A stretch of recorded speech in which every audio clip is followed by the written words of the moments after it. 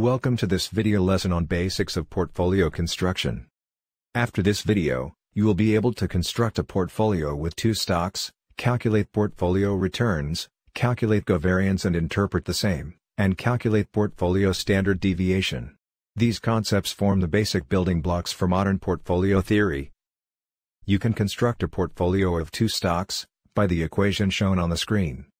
For example, let us take the stocks Microsoft and Google. Here, A and B are the percentage of capital allocation to Microsoft and Google respectively. To calculate average daily returns of the portfolio, you will need annualized returns of Microsoft and Google. The annualized returns of Microsoft and Google are 17.81% and 24.99% respectively. These are calculated for a period of 2 years, from January 2016 to December 2017. This period is arbitrarily chosen. For simplicity, we have allocated equal weights to both the stocks. The portfolio returns come out to 21.4%.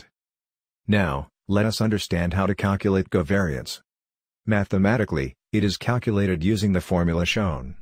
For example, let's take two series of data, x and y. X bar and y bar represent the mean values of the respective series, and n, the number of values in either of the series. If you substitute these values in the formula, the value of covariance comes out to be 2.75. Covariance measures how both stocks change together. The value of covariance can either be positive, negative, or zero. For example, if the covariance is positive, then x and y move in the same direction. If the covariance is negative, then x and y move in the opposite direction. And if the covariance is zero, then there is no relationship between x and y. We will use covariance in calculating portfolio standard deviation. For a two-stock portfolio as in our case, it can be calculated using the formula shown.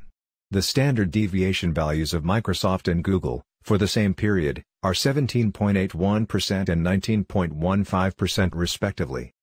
Also, the covariance between Microsoft and Google is calculated, and is equal to 0.0229. For equal weight allocation, the portfolio standard deviation comes out to be 16.89%. You can practice all these calculations in the upcoming IPython notebook. In the next section, you will learn a popular capital allocation method known as modern portfolio theory.